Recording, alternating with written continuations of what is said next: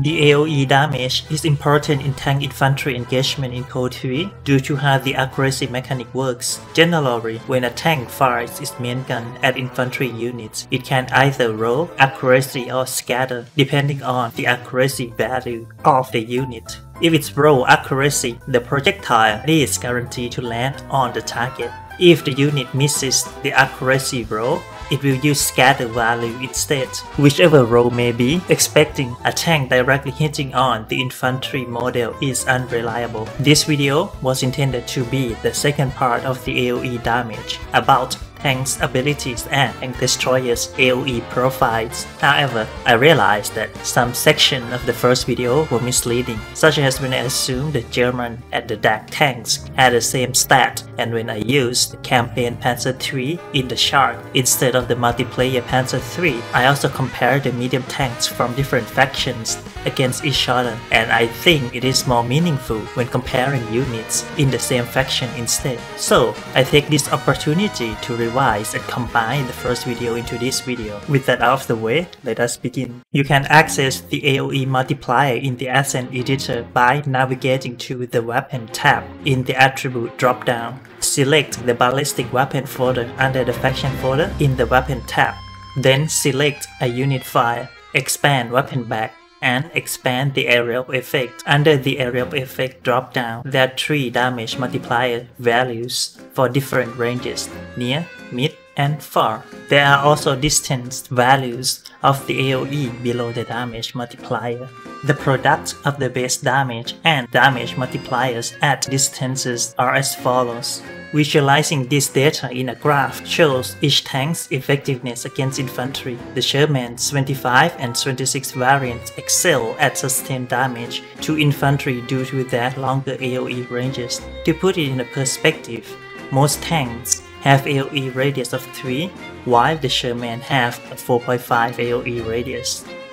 You can expect them to consistently deal around 20 to 30 damage to an infantry model.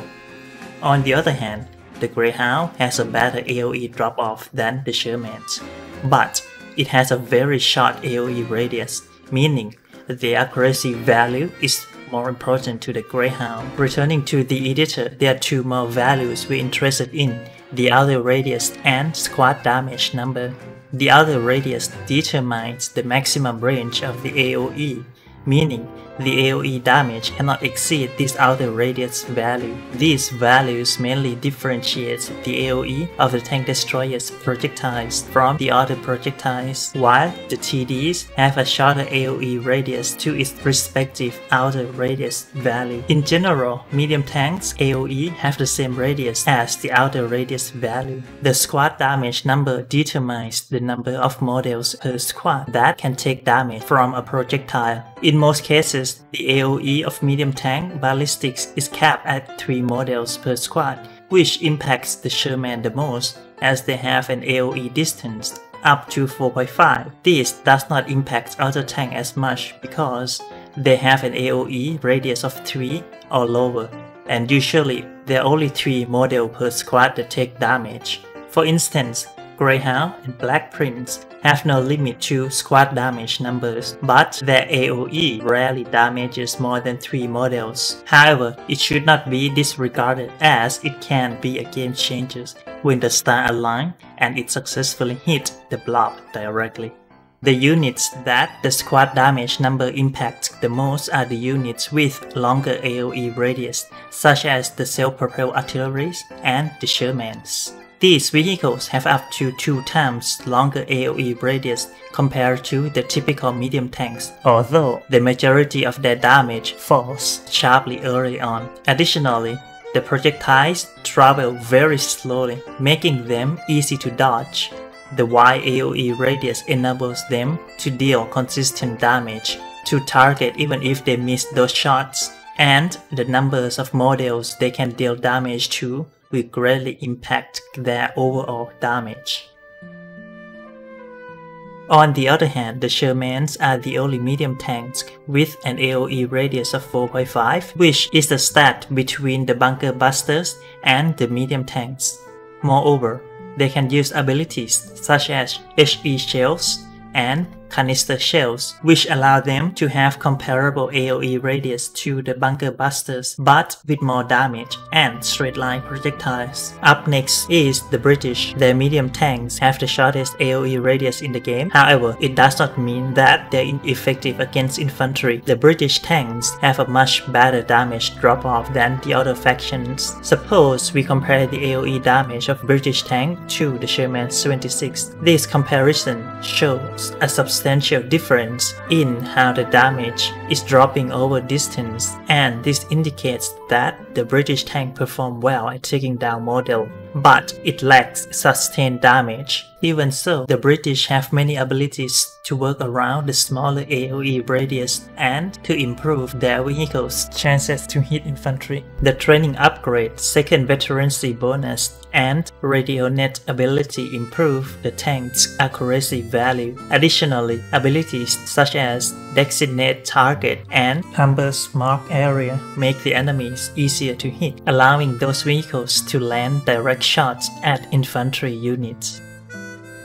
Another tank that is interesting for the British is the Black Prince. Although it has the base damage of 240 and it doesn't have a squad damage cap, its damage drops sharply and it only performs slightly better than the Panzer IV in the sustained damage.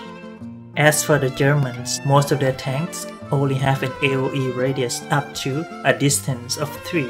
However, it should be noted that the Panzer IV and the Tiger of the two German factions do not share the same AOE drop-off. The Dax Panzer IV has a slightly better drop-off than the Wehrmacht Panzer IV, whereas the Wehrmacht Tiger also has a slightly better AOE than its Dax counterpart. The Wehrmacht tank destroyers are unique compared to the other factions' TDs. The TDs, such as the Stup, have slightly larger AOE, but the differences are insufficient to make their cannons effective against infantry. However, the Panther is the only exception, where it is the only TD with the medium tanks drop off. The Panzer IV command tank is also an interesting case. Its high explosive mode has a similar profile to self-propelled guns. However, it only has around 2/3 of the AOE damage compared to the Scot. It also has almost non-AOE damage in the AP mode. Regarding tank's ability, the Tiger's time fused shot stands out the most. The time fused substantially increases the AOE damage and radius of the shot. Moreover, the ability shot doesn't have a squad damage cap, making them able to wipe